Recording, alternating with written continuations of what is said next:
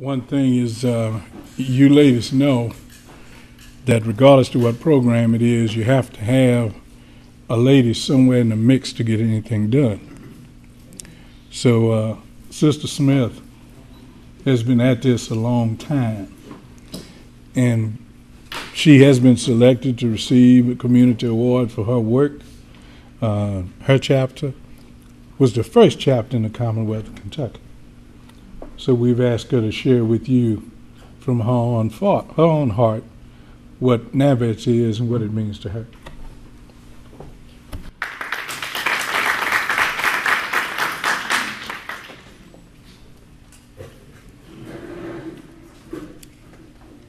First of all, I want to give honor to my Lord and Savior, Jesus Christ, who is the reason that we are here.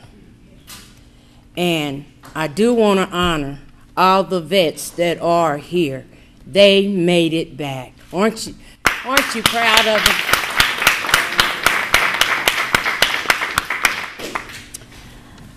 National Association Black Vets. My name is Mabel Ballinger. I am the wife of William R. Smith. And our Chapter 23 been in existence since 2004. We are a faith-based organization. We do believe in character. And we work through the community for the community. We help children, senior citizens, everybody. White, black, it doesn't matter. We stand for character, and that's the main thing. We deal with drug addicts. It doesn't matter. And most of all, we love the Lord. And women, let me tell you, we don't know what they seen while they were in Vietnam, Korea, or World War I, but we stand beside our men. And they don't tell us, but it's certainly an honor to be standing behind them.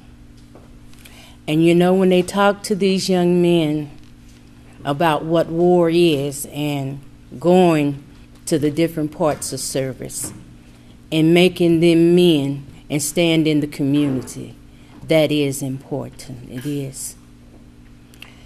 I don't know what war is, and I can't tell you. But when they come back and you look in their eyes, can you tell them what they see? No. But it is certainly good this afternoon to see a few of them, especially the airmen. And there's only a few left.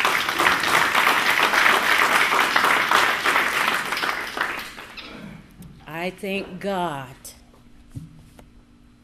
I cannot tell you what it is, an honor to walk behind men that serve in the war. It's an honor to be with them and to tell them what their eyes have seen and what they have done to come home to us.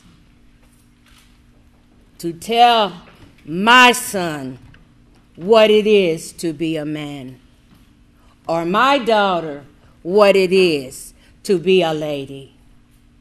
That is character that money cannot buy. We need to tell our young women and our young men how to be ladies and gentlemen and walk before them as such. If we live that before them, then we don't have to explain who we are. It's more than a bottle turned up and popping your fingers. You need to know who Jesus Christ is. I cannot tell you how to live, but when you go through these hard times and you bury your loved one, when they come back from war, It's a lot easier if you got Jesus Christ. I am a retired coal miner, firefighter EMT, and I have retired with dignity. I worked with 25 men at the fire department, only woman. They were all white men, but I left with dignity. I was the only black woman in the coal mines. I left with dignity. You can live with dignity. You do not have to explain who you are. What is your statue this evening? These men lived their life with dignity. Let's continue doing so. God bless you, and may He keep you.